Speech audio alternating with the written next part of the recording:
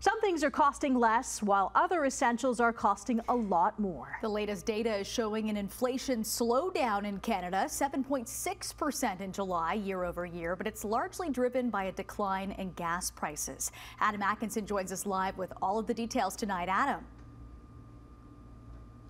Thanks, Nicole. While we may be saving a few bucks at the pump this month, other staples, like the cost of other staples like food, travel, and rent continue to creep up. So in the recent news, we've seen that the rate at which prices are increasing is going down. That's very different than saying the prices are coming down.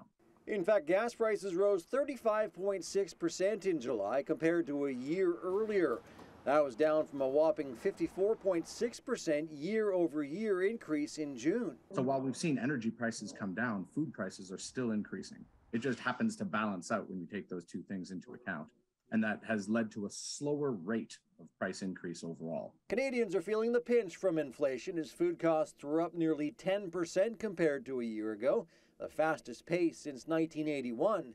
William Huggins from the DeGroote School of Business says a recession may be the answer. Every time central banks have had to fight inflation in the last 40 years, they have raised interest rates, they have induced a recession, and that has settled things down. In Canada, a new app is helping Canadians save cash on groceries while making businesses money at the same time. So Too Good To Go essentially is a platform that connects consumers with stores that have surplus food left at the end of the day.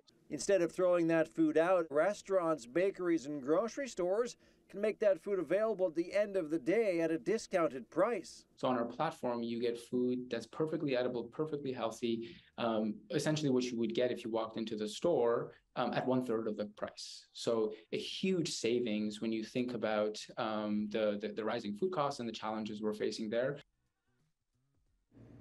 And Too Good To Go has been around for over a year and has over 500,000 users across the country. And right here in Hamilton, 60 businesses have already signed up.